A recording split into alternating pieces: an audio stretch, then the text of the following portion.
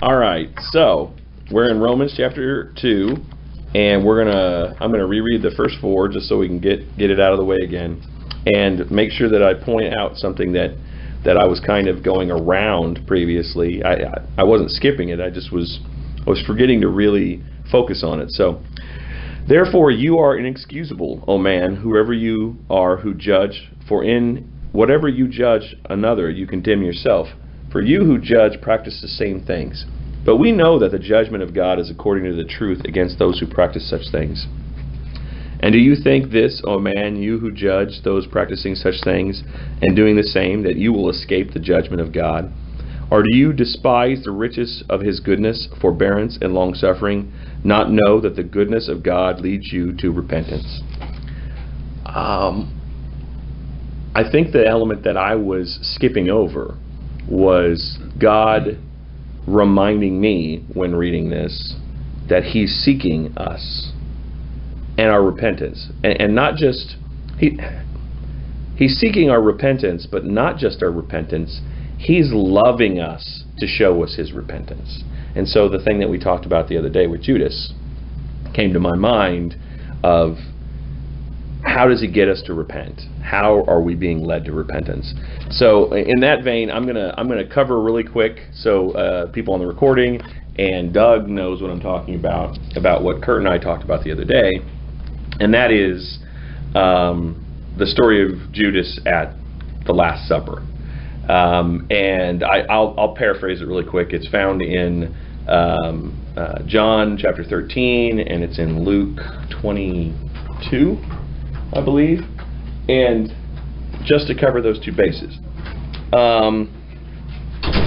which will be funny because if people are listening to the recording of Bruce about the same time, they'll get Bruce's insight into all of that at the same time. So we are recording. We're already going. But you know what? I'm not going to paraphrase. Let's just jump over to it. We're going to go to John 13.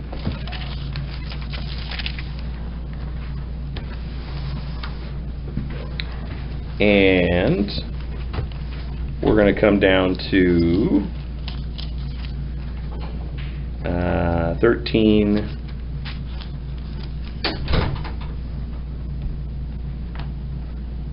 Let's see. Let's go to 13:20. And Kurt, with a mouthful of muffin, go ahead and read there at 20. 20. Truly, truly, I say to you, whoever receives the one I send receives me, and whoever receives me receives the one who sent me. After saying these things, Jesus was troubled in his spirit and testified, Truly, truly, I say to you, one of you will betray me. The disciples looked at one another, uncertain of whom he spoke. One of the disciples whom Jesus loved was reclining at table with at Jesus' side. So Simon Peter motioned to him to ask Jesus of whom he was speaking. So that disciple, leaning back against Jesus, said to him, Lord, who is it? Jesus answered, It is he to whom I will give this morsel of bread when I have dipped it. So when he had dipped the morsel, he gave it to Judas, the son of Simon Iscariot. Then after he had taken the morsel, Satan entered into him. Jesus said to him, What you are going to do, do quickly. Now no one at the table knew why he said this to him. Some thought that because Judas had the money bag, Jesus was telling him, Buy what you need for the feast, or that he should give something to the poor. So after receiving the morsel of bread, he immediately went out, and it was night. Okay, so that's in John, and then if we go over... Wait a second.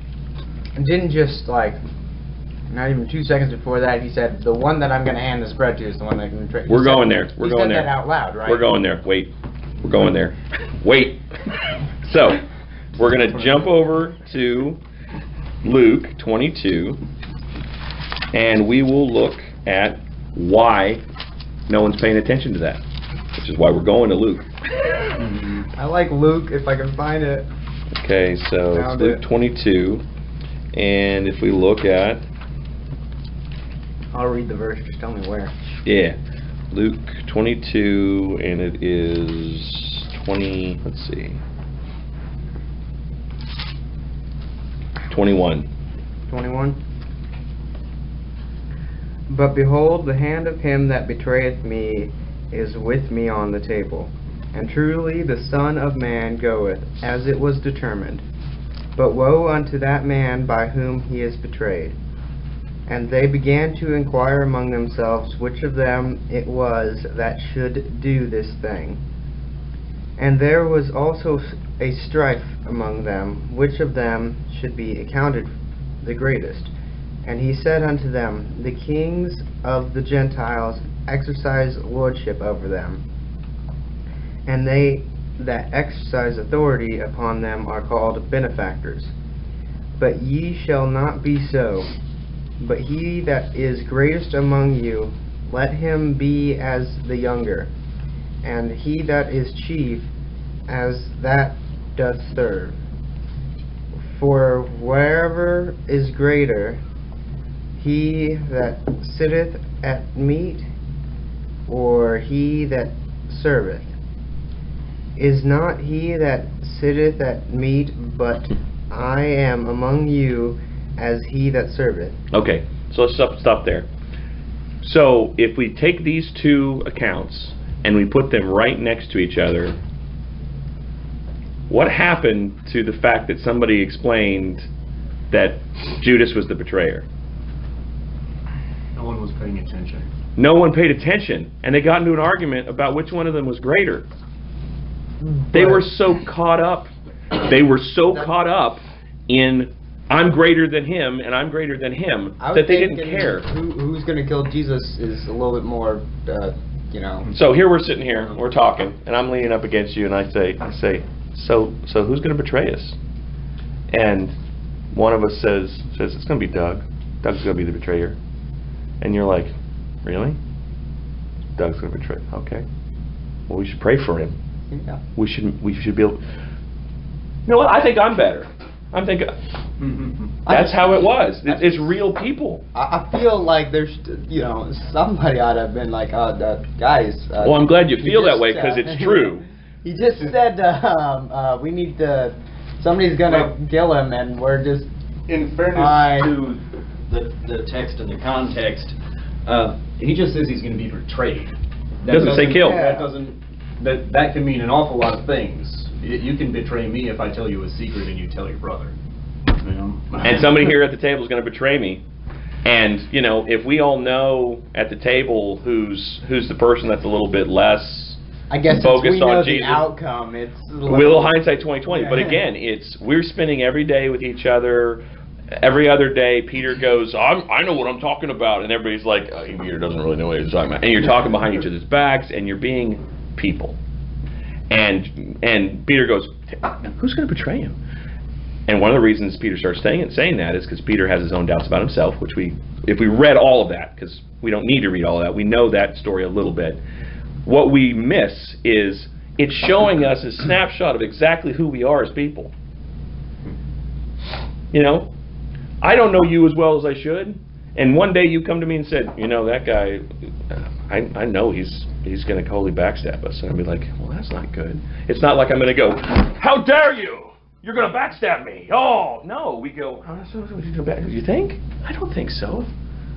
You keep it quiet, and you stay calm about it, and you at least that's avoid the it. rational way of reading. Well, it's the rational in we're so caught up in ourselves and what we think about ourselves that we don't bring it up. We don't focus on it. And Jesus himself had just washed all of their feet, gave all of them communion, and explained it, and said,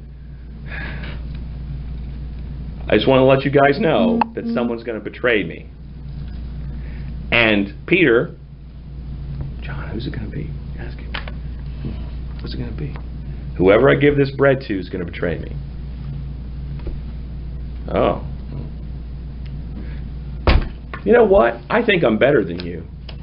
And that was a conversation, and that's where it went. Right then. I mean, I get it, but still, it's just like, okay, so you're just leaving that alone. Well, when you read it, and I had to hear this said to actually put it together. But you know, Peter motions to John to ask who it was. I And just- John that's- John leans back and goes, "Hey, who is it?" It's not like, "Hey, who's it gonna be? Lay it out here so we can string him up." You Right. know? It's like, So it may have been only John that heard it. Yeah. And not even Peter heard who it was. No one cared enough to go, "Hey, Jesus, who's it going to be?" They went, "Hey, who's it going to be?" They didn't even care enough to really care enough. reasonably speaking, Jesus probably whispered it back. As to who I'm gonna Yeah. give her to. It's not- and then he does it. No one notices. You see, because that they're would make arguing. more sense as to the But whole- still, no one cared enough to really ask aloud. It's one of those... What gets me is, that emphasizes your point there, is even though it seems like Peter cares a little bit, he doesn't care enough to ask Jesus directly. Or the group. And Jesus is talking directly to the group when he starts. Okay, so the reason that we went over here from Romans and what we're reading about, for me, was the thing that I was missing is how much God seeks to redeem us and how much he seeks to come to us where we're at, and how we're so caught up in everything else that we miss how much he comes to us. So, to bring that point up again, washes the feet, which is a great ceremony that's really, it moves you. Explains the blood in the body and communion, and then says, someone's going to betray me, and I'm now going to hand them the blood and the body. Here it is.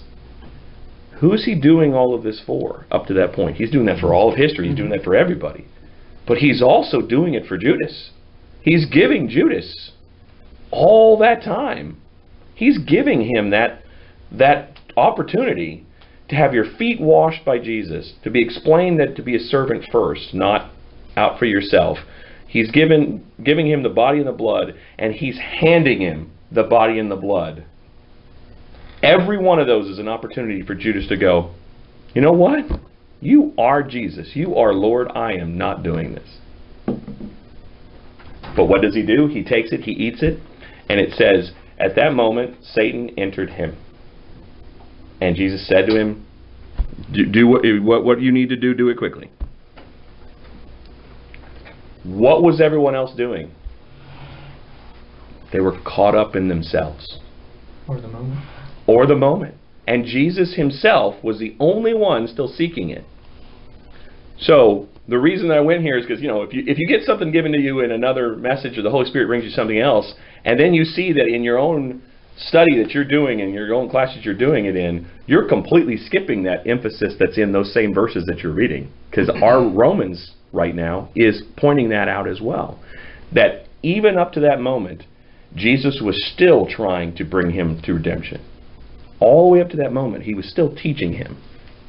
And we, man, are caught up in ourselves so much that we allow one of our own friends to be taken by Satan right in the middle of our group.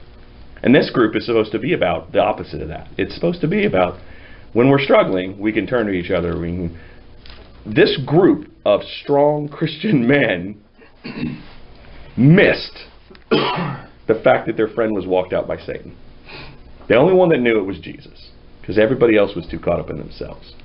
They weren't filled with the Holy Spirit or empowered with the Holy Spirit either. So. Yeah, it's true. It was before the Holy Spirit had come, so there was something totally missing with that. There's a component missing with that I'm not piece. trying to throw them under the bus either. No, but yes, let's not miss that.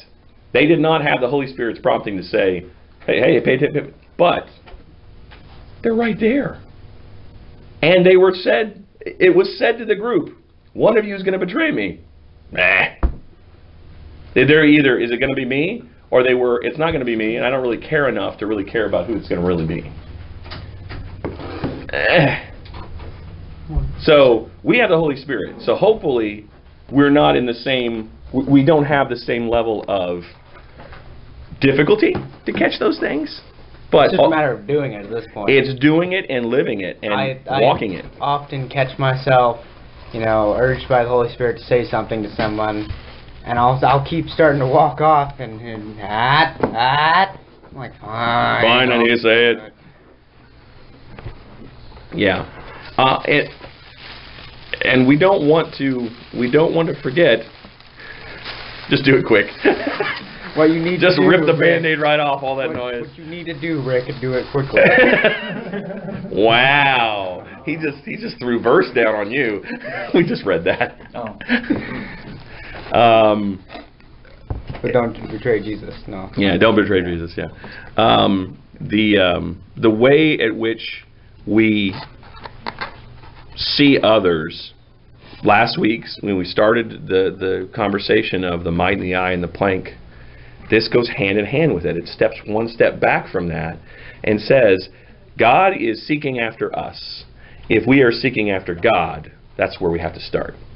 That's where it starts. And I mean, I could be going totally off base here, but there's another thing that you're saying, because this is what I'm catching from this too. If we have a brother or sister in Christ that is starting to slip down a slope, it's our duty to still be there for them and warn them against that. Right. And that goes hand in hand with what we're talking about, though, of how can we really do that if we aren't in line with Christ in the first place. We can't, because it's so difficult for it. That's what the mite in the eye versus the plank is about. Is I can't walk up to you who Satan is walking you out the door as Judas. You know, how am I going to walk up to you and convince you that you're going down the wrong path when Jesus Christ himself, who allowed Judas to be taken, Judas still went. We still have free will. If I reach into your eye to pull out a tiny speck and you know my failings and everything that I'm bad at, you're going to look at me as a hypocrite. I have to be in line with God. I have to speak from the place of the Holy Spirit, or I'm not getting anywhere with you. But you're not saying not to approach those situations, though. Right, no. Yeah, by no means. For clarification on that. Yeah. That did get a little confusing. Yeah, it's all good. It's all about how we say it and how we approach it to the person. Not even how, it's where we're at in the first place. By how, I mean, are we doing it by the Spirit, or are we doing it just to be a friend? Which, although the intentions are good as being a friend, if you're truly trying to help someone out, you need the Spirit's guidance to say what needs to be said. And we can go one step back from that, and I think, and I'll let Justin say what he's going to say, but if you go one step back from that, even Jonah, completely out of the will of being a friend, led through the Holy Spirit other people to know who the Lord was. It's if you are doing what God told you to do, eventually, God does the work that's going to be done. You don't actually have to even like the person. I mean, if I was going to help Rick out, I could totally help him out in the Holy Spirit. But being a friend with him would be much more difficult, right, Rick? Yeah. It's okay, Professor. I still like it. Oh, you want to go, Kurt? Yeah. Oftentimes when that sort of correction is offered, and I say often, I mean like a lot, like probably at least 80% of the time, it's from a place of wanting to be right or to exercise like your knowledge or where you like what you know to be right. This person's wrong, so you're wrong, and point out you're wrong. And very, very, very infrequently do I ever see it being exercised from a place of love and you know, serious, genuine consideration for the heart of the person who might be doing wrong. So, you know, I've got like 30 planks in my eye. But, you know, I may still reach out to someone in love who's about to just barrel over the cliff. Right. You know, and that's not necessarily hypocrisy. That's yeah. Please don't do that. You know, but often I see. No, pointy hand. I see it if you reference Leviticus blah blah blah. You will see that what you're doing is absolutely horrendous and you should burn in hell. And it's like, that's not love. That's condemnation. That's pharisaical. But if you're, if you know and you have a burden for someone that you know they weren't going down that path to begin with, but they're starting to go down a bad path, and you feel burdened to do it, I feel like you should you know, speak to that person, approach them, be like, hey, you know, I don't want you slipping down this rabbit hole, and do what you're gonna do, but just know that, you know, this could lead bad places for you. Even just warning them, I think, is better than just standing back. Yeah. Again, if we're so caught up in ourselves, we can't even see it. That's right where you're coming from. It's, if you see somebody else where they're at going down the path, then you're seeing them going down the path. The point here was nobody even saw it. Even when it was told and when it was mentioned and when it was said. If your buddy comes to you and says, man, I'm having a really bad week, and you go, really? That's too bad. How about, and you're thinking about whether or not you left the iron on at home. I mean, that's really that whole, the Last Supper was a moment of, am I the bad guy? Let me think about myself. Let me keep thinking about myself. Not to mention while they're walking up the hill, they're singing like 8 or 10 psalms that are talking about the songs of ascents and the songs of how God is going to deliver them, and it's all about pointing to the Passover lamb, and you know, Jesus being just, he was a sacrifice for them. But, yeah. Well, I'll just put it out there. Like what I was going to say earlier is, if you see something wrong in me, just come and talk to me. If I see something wrong with you, if I love you, I'm going to come talk to you. But if we don't see things wrong in us, but then there's people that need to be brought up and more mature, then take them under your wing. I mean, that's what Paul says, you know. And hopefully this is the group that, you know, like many of us have already shared it, and we share in private as well. I'm struggling with this. I have this problem. These are the things that are really hitting me. And most of the time it's, man, I haven't been praying about that because I didn't even know. A very sticky situation we'll touch on here in a little bit. So that is directly related to that. Yeah. And while I'm in the fellowship of others, it might be good to get the wisdom. Sure. So prayer is that, prayer is that starting point. And how am I supposed to even know? Well, you're supposed to be paying attention first, but Sorry, were you saying something? Yeah, exactly. Exactly. Great comedy example. If we don't say anything to each other, we can't read minds. And guys are guys that understand that you can't read minds. I have a little bit harder time with my wife because she wants me to read her mind all the time. But hopefully, if you have that issue with not caring what other people feel or what other people think, or whether or not they're burning towards sin or not saved, you bring it up to us now. But I think all of us are people who care about our brothers equivalently. You know, we want everyone else to succeed. We want to. That was very meandery what I just said, but the reality is I don't think any of us are people who would go, I don't really care about you, and I don't really want to care about you, right? So if we're the opposite of that, then it should be as simple as saying, we all care about one another. We all want each other to do well. We all want each other to go down the path that God wants for us. And so, if you're not... I'll go you one further. This might sound like a kind of a chick thing to say, but I want people to care about me. Yeah. No. I mean, like, as far as if I'm faltering or just what happens to me, that kind of thing. I care about you, Rick. Yeah. Gosh, thanks, Tom. and genuine for one. No.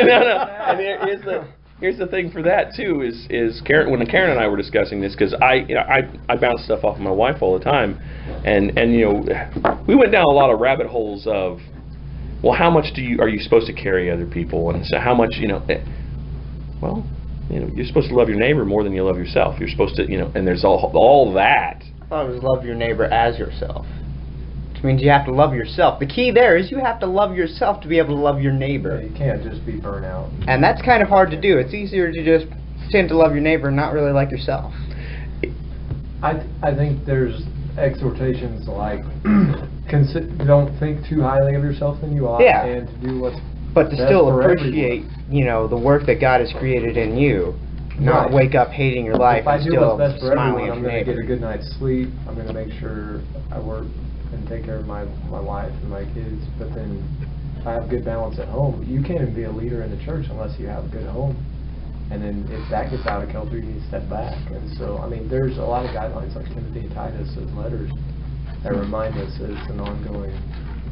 And I've heard of elders that step back because their daughter was rebellious or their son or whatever it may be. So it's also a living thing. I mean, it's a moving thing with seasons. Yeah, like there's seasons, and I hope that we're always progressing to get better. But there may be times where someone just needs to be called out. And, like I said, if you're the one thing is if you're in a lifestyle sin, like we talked about in chapter 1, and you are bent on that. And First John, he says, if any man sins, he does not know God. If someone willfully says, I'm just going to live a lifestyle that's contrary to God's teaching, his heart.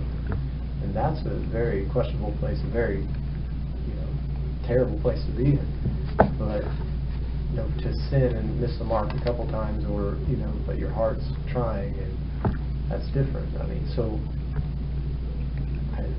I know that there's a lot of teachings there that the apostles by the Holy Spirit and that Jesus gave us to let us know that you're going to fall. Because even in that same context, he says, when you sin, confess your sins one to another. It wasn't a matter of... It doesn't mean try to sin, it just means if you're gonna sin, whether you... Yeah, and then when you sin, restore a brother, or when someone's caught in sin, or confess your sins one to another, bear each other's burdens, and he said, so fulfill the law of Christ. The law of Christ is to bear each other's burdens, to be authentic, and that's not very common in today's society. It needs to be common in the church, but... What, Rick? I sin so much without trying. I shudder to think what would happen if I actually tried. Right, if you chose to go towards it. And if That's you what scares me about my friend. If you look at the room with Judas, and you look at the room, as in the people in the room, and if you were just to take, and Bruce the other day was bringing this up, that Satan is not omniscient. He is one being. He purposefully came for Judas. He himself. We don't know what else spiritually was going on in that room. We don't know the demons that were in the room. We don't know the angels in the room that were fighting. We don't know behind that curtain that we can't see past. But if you fall back to the most primitive version, if there are no other demons affecting any of the other men in the room, if they are all being protected by angels at that moment, we fall back to their own sin nature, their own I'm about me nature. That's where I like to start. Because if I'm being attacked by demons and they're oppressing me and pulling me towards bad choices, I have to be prayed up. I have to be in a place where I'm being oppressed. I like to think of this as an example of me at my basis with no demon attacking me. Do I choose to make choices to pay attention to others, or do I choose to only think about myself? Right? That's where I want to be. Because at that point, I better be able to just be able to think about others and be a servant to others without any oppression. Because if oppression comes, how the heck do I have a chance to even stand up against it? If I can't even choose in my heart of hearts to go the right route, how am I going to stand up to a demon coming and attacking me? I mean, the Holy Spirit's there, of course, too. But my own flesh says, I don't really care about Kurt. I really don't. I care more about this Dr. Pepper than I do about Kurt. Had to be said. Right, right? And if that's who I am at a base level, I need to be focusing on being a better, owning my own self to know who I am.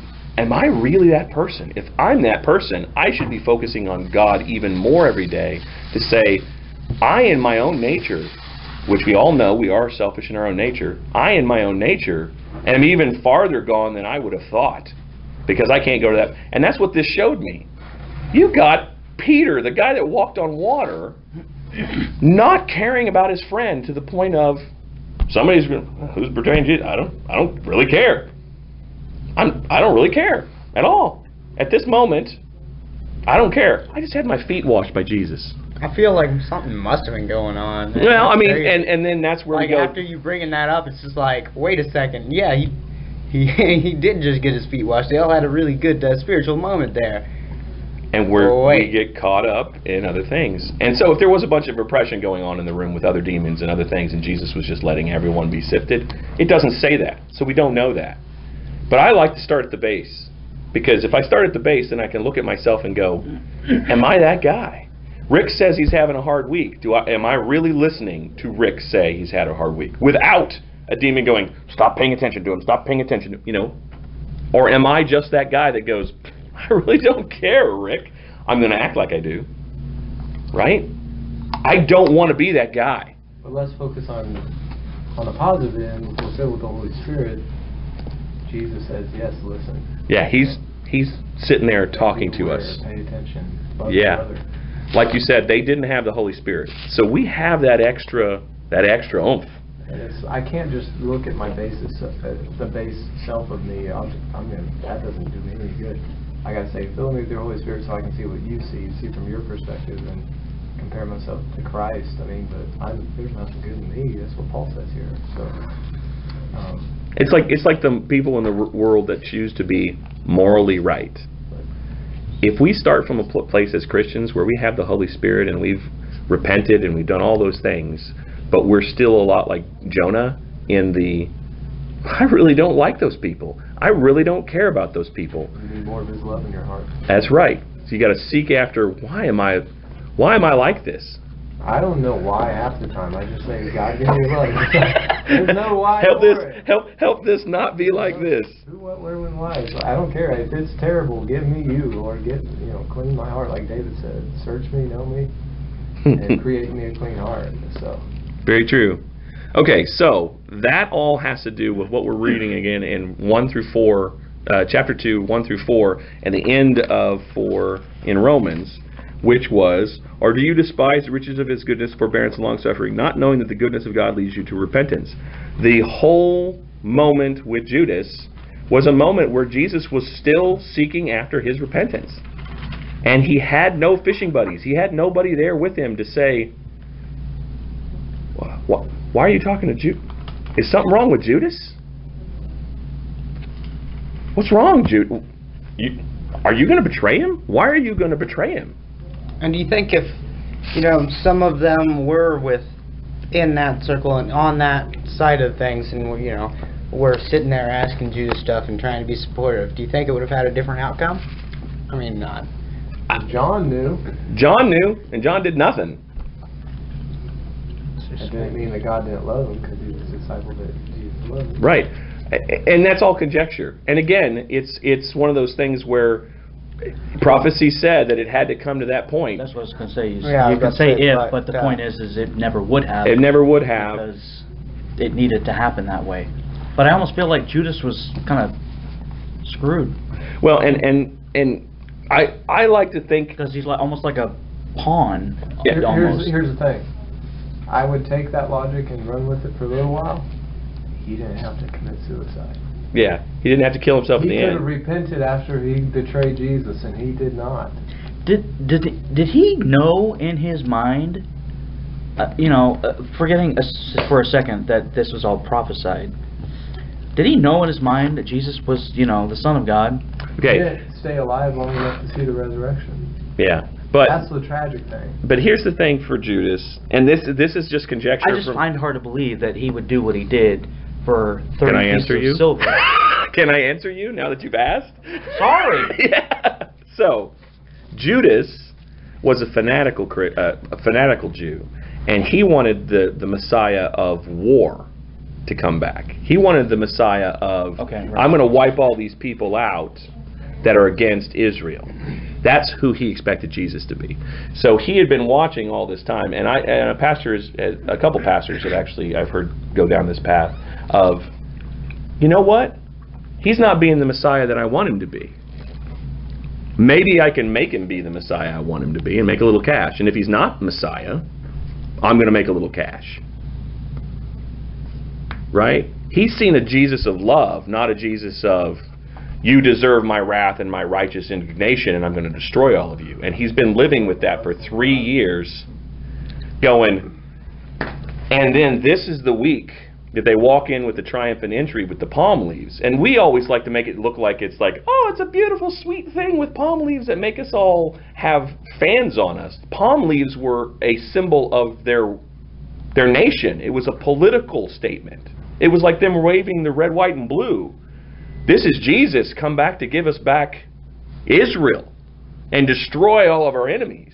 Yeah, but the logic there, if Judas created the situation and Jesus turns out to be this wrathful, like, I mean, who do you think the first person he's going to turn his wrath on would be?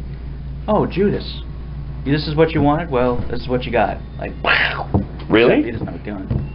Like, he's a Jew. He's a Jew of Jews. He is a righteous Jew of Jews. He is believing that God is not moving the direction that he should be moving, just like all of the old Jews in the Old Testament believed. They were expecting things to happen all the time because they told it to happen.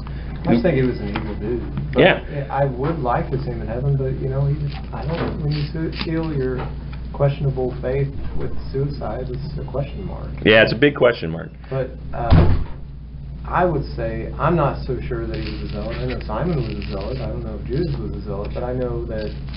I hear that word. Did Judas die a Jew or did he die a Christian? I don't. We don't know. Show us any repentance that he repented and believed, and that was the message of the kingdom. Repent and believe. Jesus started his kingdom. He said, "Repent." I think he repented, but he did so with such guilt. That's why he committed suicide. Good question. We'll find out. Yeah, it says he was remorseful and he tried to throw the money back. We'll find out. But almost all the suicides we have recorded. He gave the money back. They just didn't take it. But that's what they both bought the field with it. Yeah. I'm not his judge, his executioner, or anything. I have no idea. But I don't want to live in that type of question mark and betray Jesus willfully. Oh, yeah. But you look at the suicides in Scripture, or the hangings, I should say, in Scripture. Haman was hung. They never David's are in friends line. hung himself because it was actually Solomon's mom, Bathsheba's grandpa, Ahithophel, gave advice to Absalom when Absalom rebelled against David. And Ahithophel was one of David's closest friends, Bathsheba's grandpa. Can you imagine having an affair with one of your best friend's granddaughter? And then so terrible. He never let it to rest. And once Absalom rebelled against David, Ahithophel tried to counsel Absalom, go attack David. Like he had a vendetta, kill the guy. And David was kind of a type of Christ. Well, he planned the murder, and then another Hushai or somebody gave advice to Absalom and said, no, David's a mighty warrior. He'll attack you if you attack him. And David was like a dog with his tail between his legs. So he delayed a couple weeks, and David got stronger, and then Absalom attacked him, and Joab ended up killing Absalom, stuck him in the heart with 3 spears, hung him from a tree with his hair. But the point was, Ahithophel, when he found out that Absalom didn't take his advice, he made a gallows and hung himself. Haman was hung from the gallows that he wanted to hang Mordecai from. I think there was 1 or 2 other hangings, and they were really bad omens. So they're all bad, not in the will of God moments. And I say that because that is peculiar to me, because that's not the way to go. I mean, and then look at Peter. He betrayed him to a little girl, servant girl, and all these other people. But at the same time, he saw Jesus. And one of the Gospels that says he locked eyes with Jesus right after he denied him. That would so he was convicted. Where the other one was guilt, this was conviction. I'm convinced. I don't ever want to do that again. Whereas guilt or satanic guilt is to drive you from the cross, drive you from Jesus, to drive you into this inward shame of I am no good instead of what I did was no good. Yeah. Or I made a mistake. I am a mistake, or I am. And so we're not about shame, we're about conviction, and that's what Jesus preached that. And then, you look at here's the only other last thing I'll say about Judas. When the woman broke the alabaster box and oil and she anointed Jesus' feet, Judas in the Gospel of John says, why was not this money? I mean, it's about money. It names him out in the Gospel of John, not the other Gospels, but Judas, it says explicitly, why didn't she sell this oil and give the proceeds to the poor? What a waste.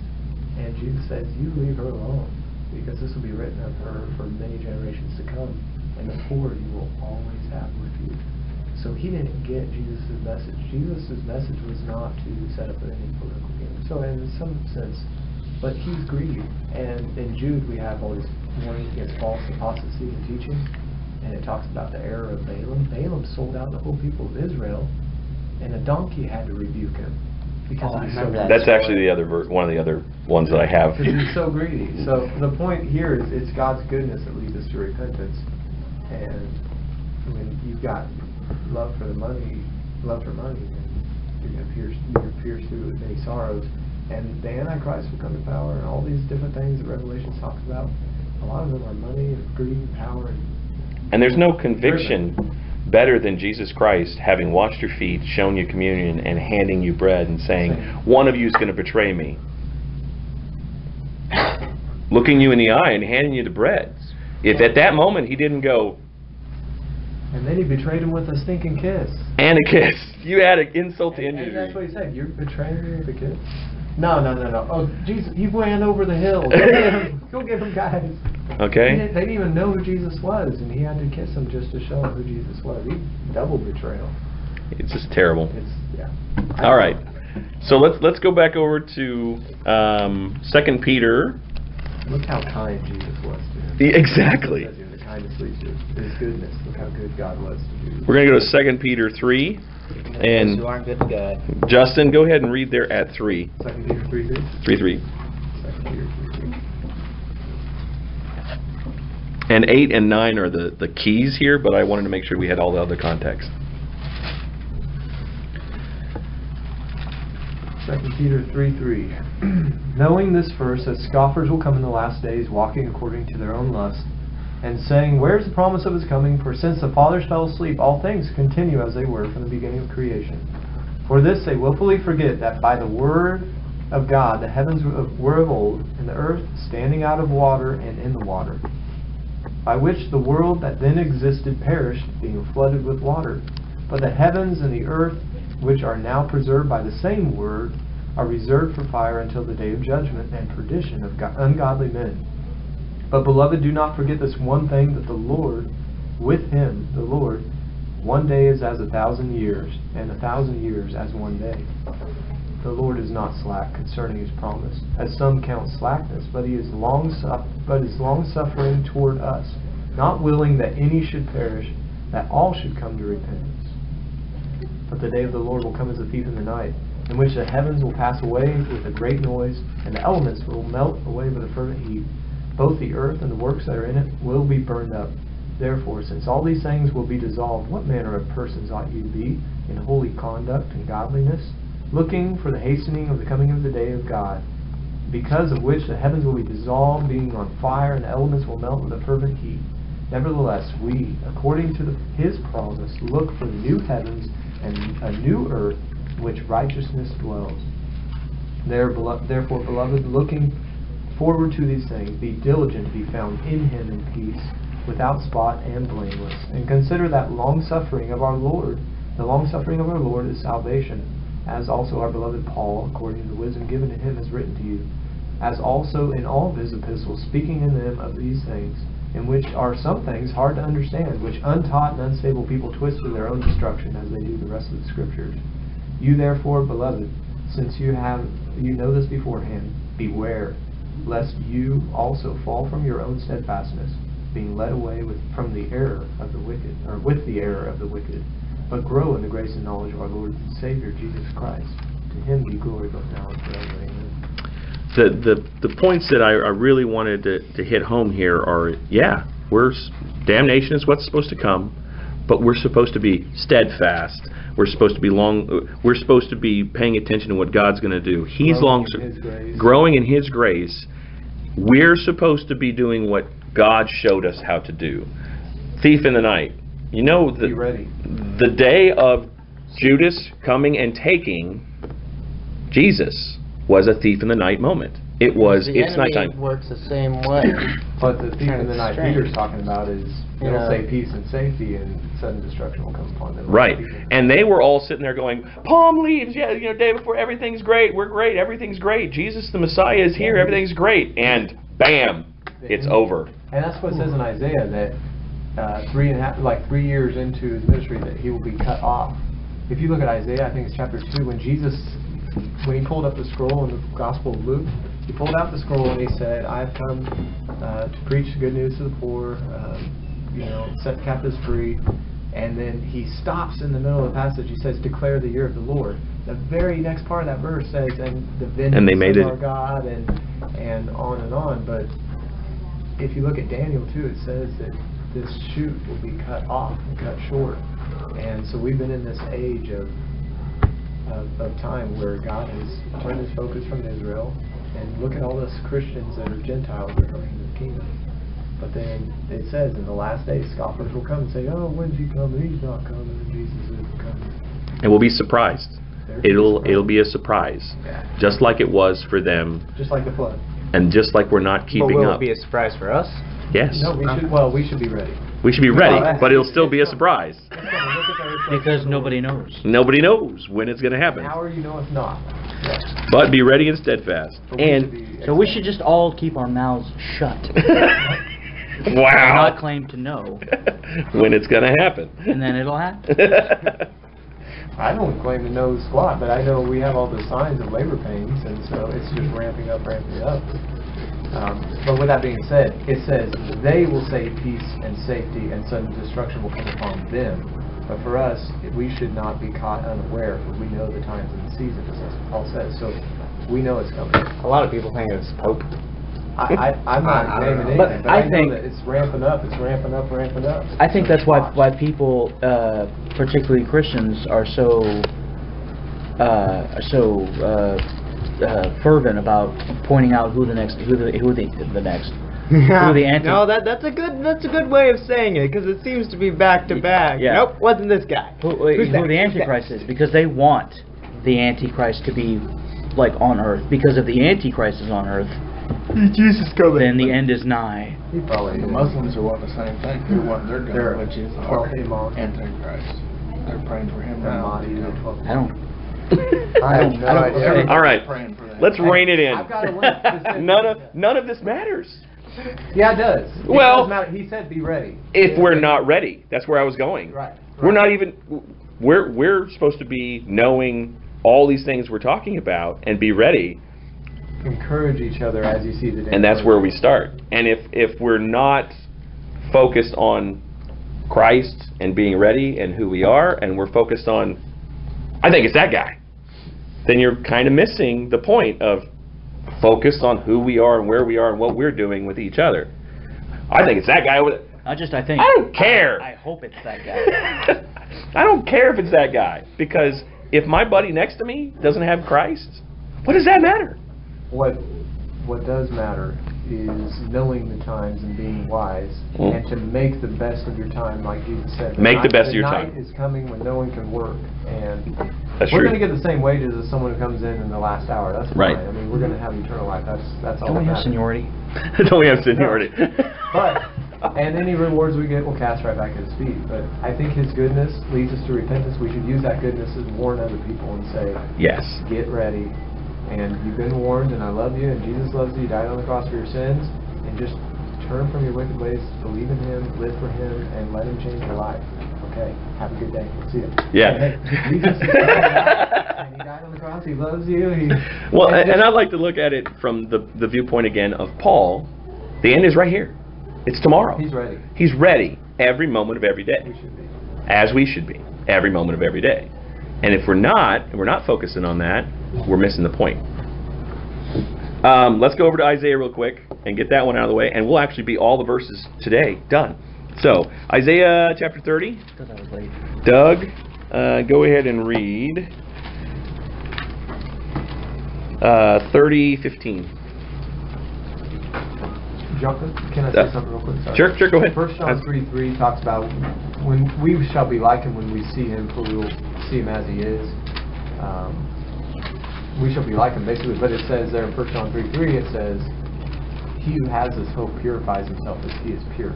So when you're looking forward to being with the Lord, and you're looking forward to Him Toward the coming end home, and where you're going to be. the end, and if He's going to call us home, if there's going to be a rapture and all that, you're looking forward to that. You have that hope. It purifies you. It gives you an urgency, but it also gives you a proper perspective of what's important. So Yep. I just thought I'd put it out there. 1 John 3:3. 3:3. Yep. Doug, there 30 verse 15. This is what the sovereign Lord, the Holy One of Israel says. Only in returning to me and resting in me will you be saved. In quietness and confidence is your strength, but you would have none of it. You said, no, we will get our help from Egypt. They will give us swift horses for riding into battle. But the only swiftness you are going to see is the swiftness of your enemies chasing you. One of them will chase 1,000 of you, 5 of them will make all of you flee. You'll be left like a lonely flagpole on a hill, or a tattered banner on a distant mountaintop. So the Lord must wait for you to come to him, so he can show you his love and compassion, for the Lord is a faithful God. Blessed are those who wait for his help. O people of Zion, who live in Jerusalem, you will weep no more. He will be gracious if you ask for help. He will surely respond to the sound of your cries. Though the Lord gave you adversity for food and suffering for drink, he will still be with you to teach you. You will see your teacher with your own eyes. Your own ears will hear him. Right behind you a voice will say, this is the way you should go, whether to the right or to the left. Then you will destroy all your silver idols and your precious gold images. You will throw them out like filthy rags, saying to them, good riddance. Then the Lord will bless you with rain at planting time. There will be wonderful harvests and plenty of pasture land for your livestock. The oxen and donkeys... All right, we can go down through his blessings forever because it's great. But the point again is, if we're focusing on God, we turn back to God, he is always seeking us. He is always going to bring us back to the way we should go. He will bring us back to repentance. He will bring us back to whether or not we should go to the left or the right. It goes all the way back to Isaiah that they really, I mean, it's before Isaiah that they pointed out, but I wanted to bring us back to, like we're in verse 18. Therefore the Lord will wait that he may be gracious to you, and therefore he will be exalted, that he may have mercy on us. In that moment, he was having mercy on Judas. We went down that road. We need to go down that road some more about whether or not Judas was made to fail. Because I am not a guy that believes in predestined destruction. I'm a guy that believes in God knows how we are, and he knew Judas was never going to repent. There's a big difference between that and not giving him the opportunity to repent. It's just like saying, oh look, Zoe's not going to give that candy that she just got to Nathan. She's not going to do it. Zoe, don't you think it'd be nicer for you to give that candy to Nathan? And she doesn't give it to Nathan. I mean, it's not that hard for me to figure that out most of the time. And, man, I would love it if she proved me wrong. That's how God is to us, I believe. God's thoughts and intelligence is so much higher than our intelligence that he knew Judas's heart, his true heart, all the way along the way. Doesn't mean he still didn't go, please surprise me. Please, please, please surprise me. And when you look at the Pharaoh, the same thing, made for destruction, the concept of him being made for destruction. Can you try any harder to change somebody's mind than the plagues? But it said God hardened his heart. On the 9th plague. You're missing the points of all the other plagues. Up to that point, he hardened his own, actually it's the 7th plague. He hardened his own heart all the way up to that point. Right. God came in and goes, let my people go. And he goes, not going to do it. Let my people go. And he does it all those plagues. And then finally he says, you know what? You had your chance. Heart's hardened. You don't have a choice anymore. Okay, I see where that goes. So he still gave him the opportunity all the way up to the end. And 100%, Satan was not in Judas until Judas took the food and ate it. So Judas still had his own will to go, I'm not doing this. Boy, that would have been an incredibly weird moment. But Jesus knew his heart. God knew his heart. Do you think that Judas didn't see everything everybody else saw for 3 years to have an opportunity to believe in Jesus? He saw everything else. He was in the boat. He was in the boat. That's a great line. That's a great statement. I should just remember, man, if I was in the boat, would I have missed the point of being in the boat? And that's what Judas did. He missed the point.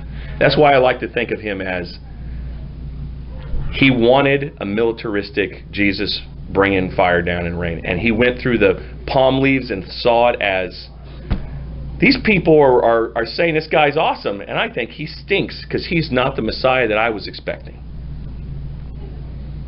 I'm going to let him die. Either that, or the guy's going to show up and pound everybody. Oh, look, he's dying. He doesn't even know about the resurrection. Right? What were we going to say, Kurt? Well, you know, we know how Peter and Andrew and John and James and Matthew came to be in Jesus' crew. The rest of them aren't really mentioned. It just lists them off. And there's a movie called Judas where Judas first encounters Jesus as he's freaking out and flipping over the money changer tables in the temple. And he's like driving him out with a whip, and that's like where Judas is depicted as first meeting Jesus. I was always under the impression that the 12 were with him well before that time. It doesn't say that. It doesn't say it, but we just conjecture it, and we don't know one way or the other. It comes along after that, if you go chronologically. You know. Unless, of course, they're you know, they're getting that from the Judas scroll. That But we don't know. We don't know when they were all picked up and at the time periods on the same dates. It just lists them off. Right.